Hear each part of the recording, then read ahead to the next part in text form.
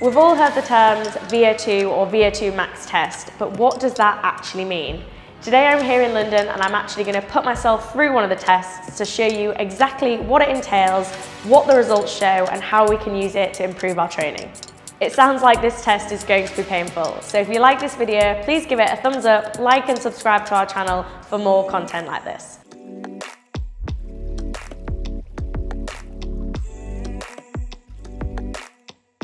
Today I am here at the Human Performance Lab in London with Richard, ready to get my VO2 Max tested. Now, VO2 Max is thrown around a lot, but what does it actually mean? Yeah, good question. So generally speaking, and I always like to view it as your VO2 Max is the size of your aerobic engine. More scientifically, VO2 Max is the maximum amount of oxygen that your body can consume and then convert to energy. Great. And how exactly do we test this number? So how it's tested is that you're going to be hooked up to a gas analyzer.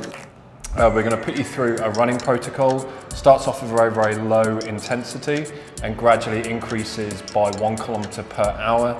And it's designed to take you to your absolute maximum. And what the machine is doing is measuring the volume of oxygen coming in versus the volume of carbon dioxide coming out. And then that will give us, by the end, your VO2 Max. That sounds quite painful.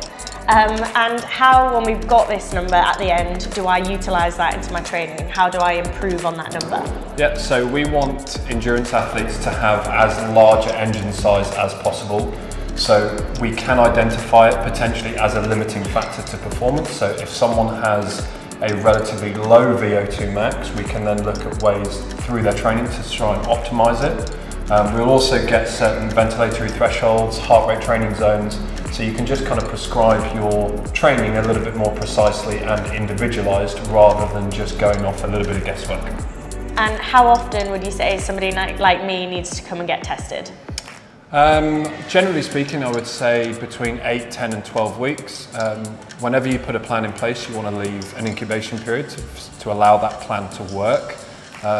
So if you can come in at the start of a program, we get some data, we can base your training off your data that we collect, put the plan in place, and then 8, 10, 12 weeks later, come back in and retest and then see where you are and adjust the plan according to the results. Okay, I'm a bit nervous about this, but I'm going to go get my kit on and then you can tell me exactly what we need to do.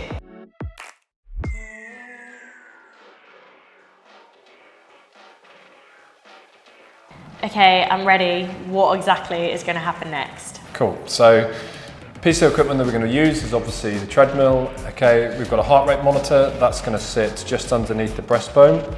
That's going to give us a real live data on how your heart rate is responding to the level of exercise.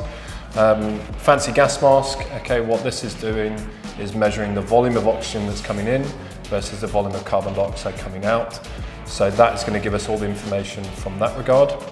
In terms of the testing protocol, really, really simple test. It's an incremental step test.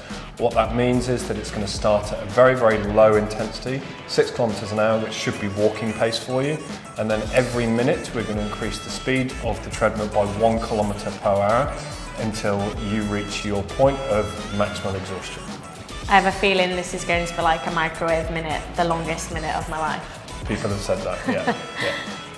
So the first 2 minutes, we're just getting some resting data off us so we can see we've got some baseline values to go off. And then once the test is over, we then have 1 minute where Emily is just resting as she is, just to try and catch her breath. And we can then pick out some recovery data for her as well. So how fast her heart rate drops within that minute's recovery. In 3, 2, 1, and off we go. So nice slow walking pace.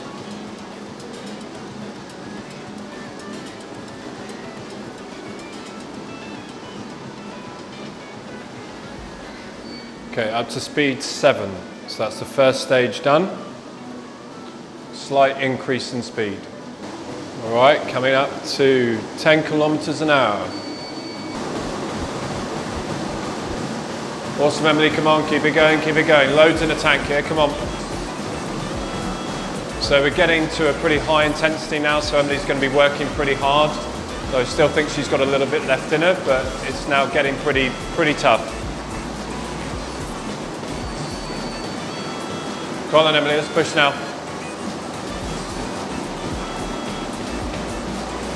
Push it hard, push hard, push hard. Come on, keep going, keep going. Brilliant, well done. Okay, just hold it there. Okay, so we just get 1 minute of you now, just catching your breath. Okay, just nice and relaxed, try not to talk, just get 1 minute, just catching your breath.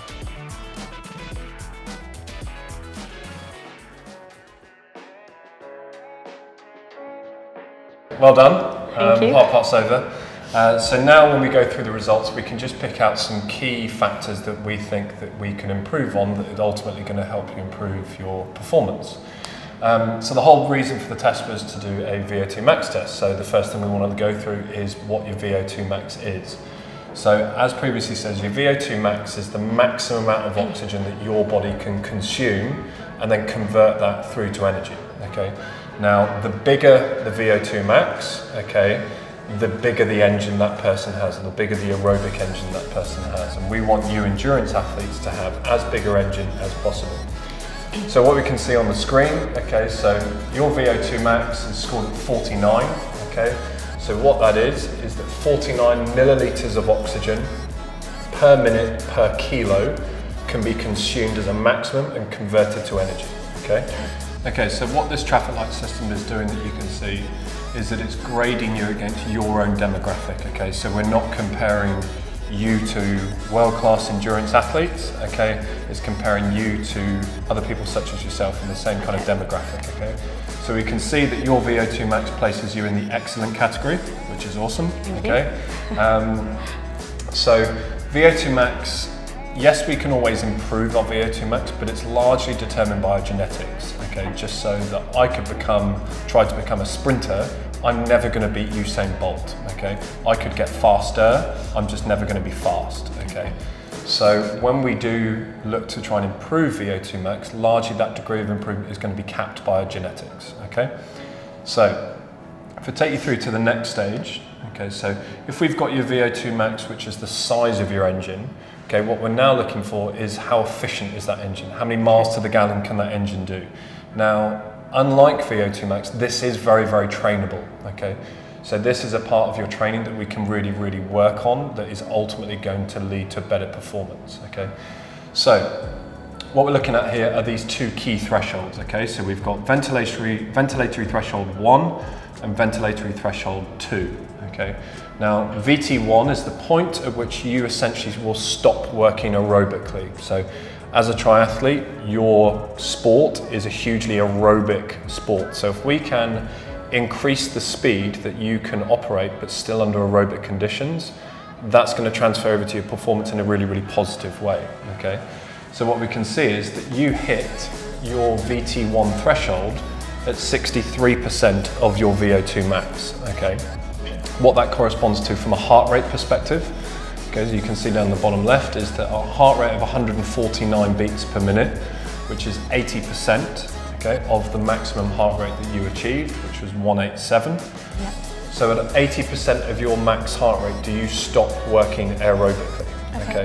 Now, with training, if we can increase that threshold to a higher percentage, what that would mean is that you're able to work to a higher percentage of your VO2 max, but still under aerobic conditions. So ultimately you can run faster, but it's not costing you anymore.